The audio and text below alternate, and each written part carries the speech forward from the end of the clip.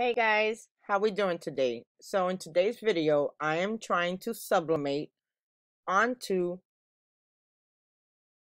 dry erase board that I got from Home Depot. So the images that I'm going to use today are these right here that I got. And I got these from, I think it was an Etsy store, if I can recall. I'm not too sure. But anyway, they're pretty cool images and I like them a lot. So we're going to use two different images. So we're going to use this one. And what I'm doing, I'm just dragging them in.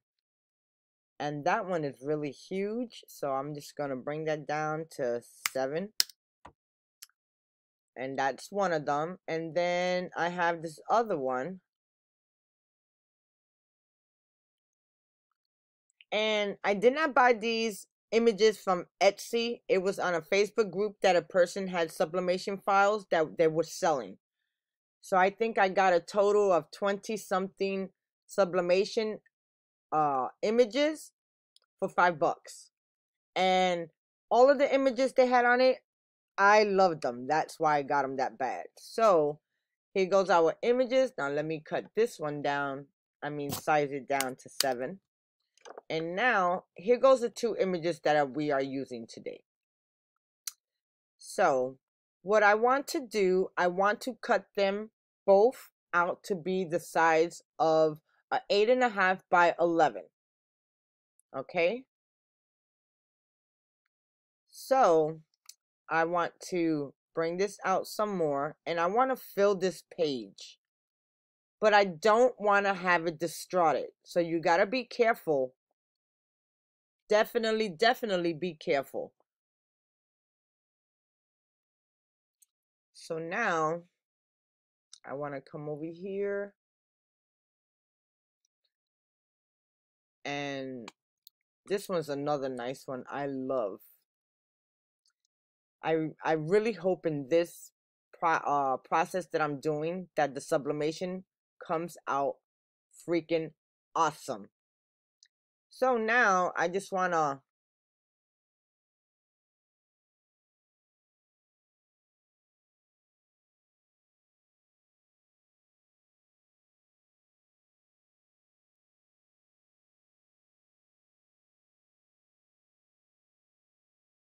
okay, so I guess I just want to cut out the edges.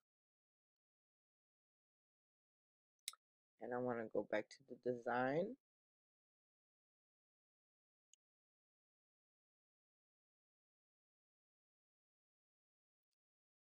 And I'm going to bring up my Glowforge because we're going to use the Glowforge today. I have my X tool M1, but I cannot set it up yet because when I got the Glowforge, I broke my entire window trying to put the filter outside. So I'm waiting to get the window replaced to different slide up windows so then I could just make a board for both of the hoses. Okay, so here goes the Glowforge.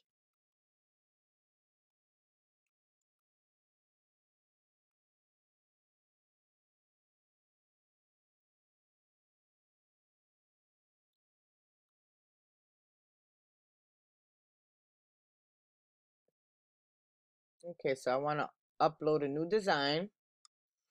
And as you can see, I was testing to see if I could cut this out. And I had some trouble, but I figured it out. So now, first off, I want to turn my Glowforge, and then we're going to start off from there. Okay, so I want to go back to my silhouette. And since I got this image right here, I am going to send this to print.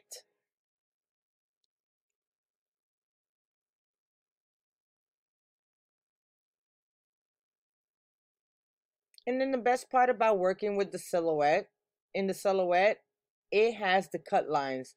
So I'm going to send these two prints to print out on my Epson 2200 that I have. And we're going to continue with this. I don't know if you guys notice this, but Silhouette and Cricut, this software is horrible.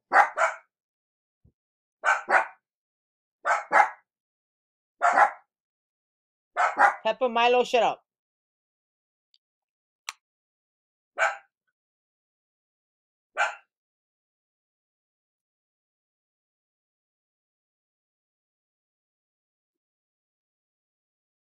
And now I'm going to press play.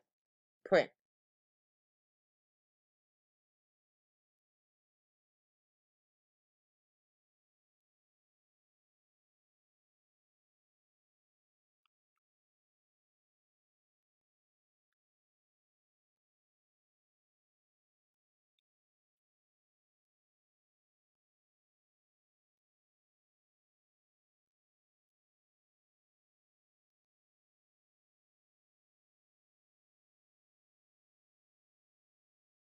Okay, now while that one is printing, I'm going to come back over here and I'm going to bring in my other picture.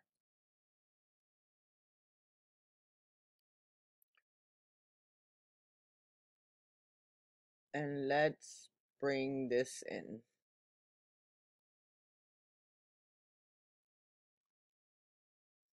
Okay, that is big, so we want to cut this down to 8.5.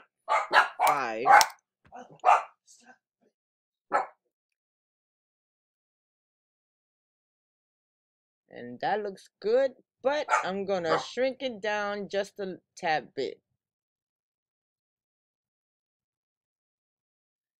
Okay. So there goes that one. So I'm going to go send this one to print. I'm going to flip this one, and then we're going to go to the Glowforge and start working out. Well, first I'm going to take it to the table so I can mask my product, and then we're going to go to the Glowforge. So I'll meet you there.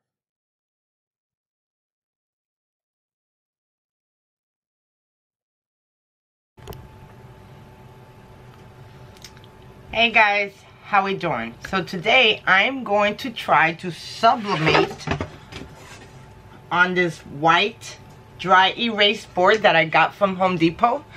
I've heard some people said that they sublimated on it, so I want to test it out because I'm trying to find some other products besides wood and stuff like that. Some of the products for the Glowforge, it could be kind of pricey, but you can find some really good material out there, okay, and still do the same as all the rest. So this whiteboard is 2 feet by 4 feet, and I got it at Home Depot for $8. $8.67. So anyway,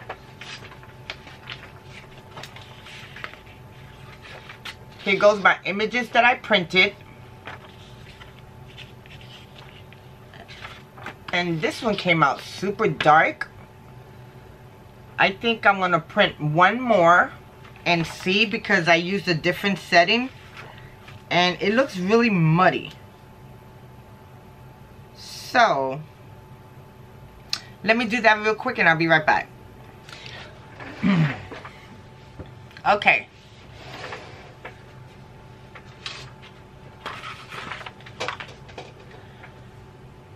Wow, what a difference the print settings do on the printer. Now, I printed this one first, and then I flipped it in the software, but on my printer, it has the flip button. So look at how dark that came out. And then this is the newer one that I flipped. No, I let the printer flip it, and look at the difference in color. You see how dark this is? And look at this one, how bright it is. So I have that one. And then this is the old one that I forgot to flip. And it's kind of super dull. I mean, it's still pretty. But look at the new one. Okay? So you could definitely tell Okay, definitely tell. So now, let me move these two on the side because I might not be able to use them because I didn't mirror image them. Or I mirror imaged them in the silhouette, but then my printer flipped it right back over to the original side. So, first thing we're going to do is add masking tape to the whiteboard. So let me go get that. Okay, so here it goes. And it has a chalkboard and an erase board. And this is pretty awesome. So I heard some people said that it sublimates good, and then some people said that it sucked. So I'm gonna test it out, and I'm gonna make sure that everything's all clean. And I am going to use my masking tape. Now, I got this masking tape from Sign Warehouse. Whew. 12 years ago?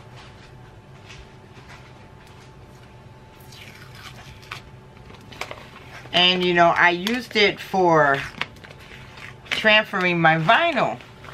But then when I got into Glowforge, this is the same exact tape that you use for masking. Okay, hold on. I need to get straight so it could cut it out. So let's do that.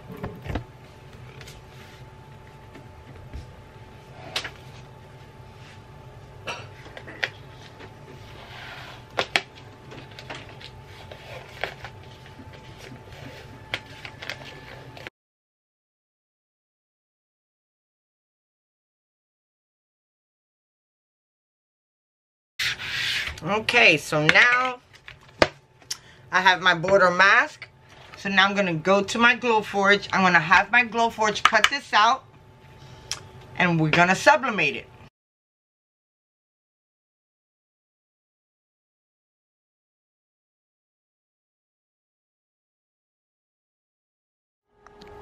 Okay, so let's see if it cut. Hey, it did. Now be careful, because this has a lot of black soot on it, and it will turn your fingers black. Okay, so we're over here at the heat press, and I'm going to use my Teflon, and we are going to press this for 60 seconds. Now, prior to me putting on the heat press, I end up putting the board underneath the heat press so I know what the pressure would be, okay? So do that prior to putting the heat press on or putting any design so you know exactly. Okay, so now that I got my design on the heat press, I want to set this up for 60 seconds at 400 degrees.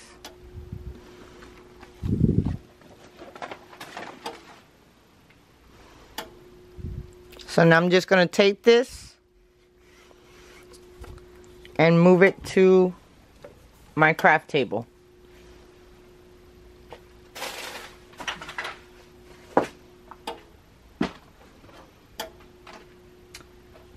And we are going to put the other one down. So put this down facing up because you want the sublimation sheet to be on the heat press. You want to add a layer of butcher paper and your Teflon sheet. I'm going to press this one down 60 seconds, 400 degrees.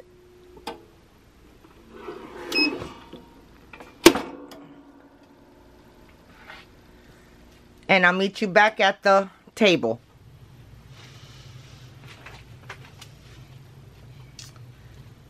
Okay, so we're back at the table. Now to see how if this even really worked and how good it's sublimated.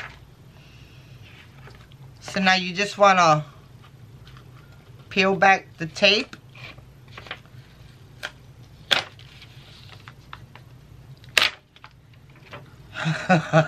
Oh. Wow, guys. Oh my gosh. Oh, I wish it would have been more vibrant. Ooh, that's hot. Oh my god, guys, it worked. But I bet you if I really had a piece of, like, oh my gosh, guys, look.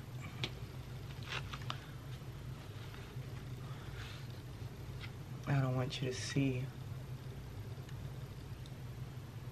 Look at how cool that board looks. Let me put this down.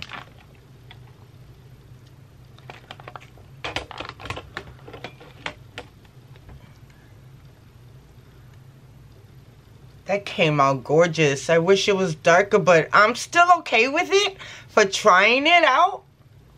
So, I'm good with this. Oh my gosh, guys, that's beautiful. Ooh, I wish it was some darker. It don't seem like it left any.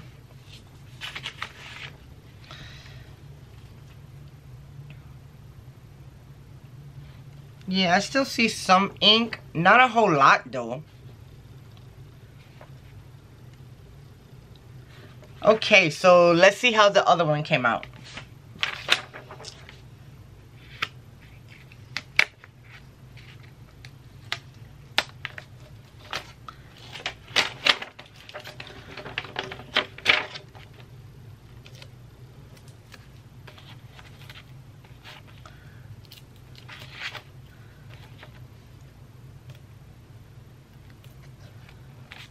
Okay, so what I've noticed is your print settings have a lot to do with sublimation.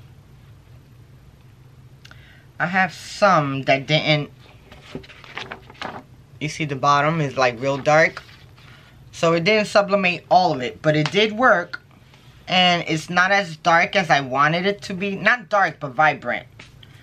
But like I said, for me trying it out the first time, I'm still alright with it. So, there goes those. So,